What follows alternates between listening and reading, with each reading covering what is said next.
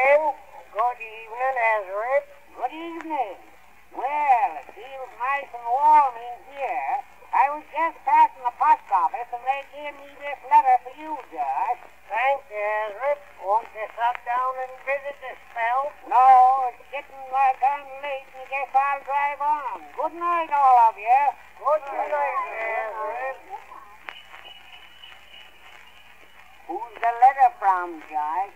It's from Reuben. Says he'll be home from France for Thanksgiving. Well, that's what giving thanks for. Harry, you better put some camphor and goose grease on that child's breast. Sounds like he was going to have soup. It's his teeth, Father. Wish I had one of them rubber rings for him to cut his eye teeth on. You give him that gold brick on the mantle. That's what I cut my eye teeth on. Reuben will be mighty proud of that boy. Gosh, I plumb forgot. Reuben ain't never seen it. We'll have to put hobbles on Reuben when he gets home. Father, how you do talk. Silas, if you grease them boots and set 'em by the fireplace, they'll go on easier in the morning. Don't think I'll be able to get him on till I've worn him 3 or 4 times.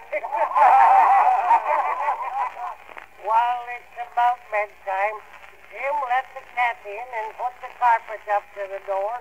Rosie, you play something on the melodeon and we'll sing it.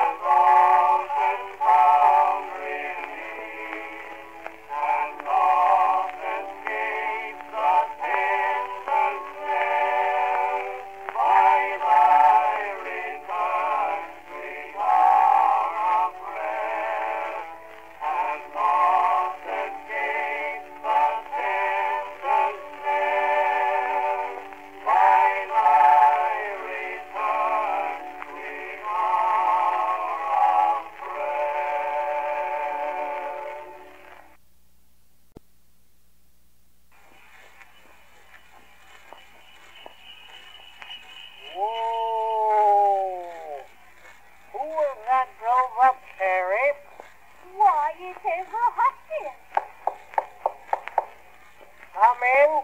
Good evening, Ezra. Good evening. Well, it feels nice and warm in here. I was just passing the post office and they gave me this letter for you, Josh. Thanks, Ezra. Won't you sit down and visit the spell? No, it's getting darn late and I guess I'll drive on. Good night, all of you. Good night, Ezra. Who's the letter from, Josh? It's from Reuben. Says he'll be home from France for Thanksgiving. Well, that's what giving thanks for. Harry, you better put some camphor and goose grease on that child's breast. Sounds like he was going to have soup.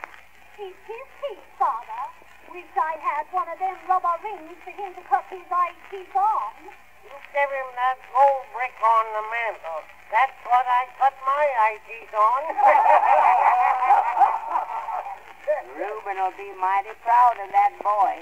Gosh, I plumb forgot. Reuben ain't never seen it.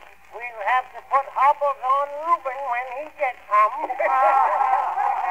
Father, how you do talk. Silas, if you grease them boots and set 'em by the fireplace, they'll go on easier in the morning. Don't think I'll be able to get him on till I've worn him 3 or 4 times. While it's about bedtime, Jim let the cat in and put the carpet up to the door. Rosie, you play something on the melodeon and we'll sing it.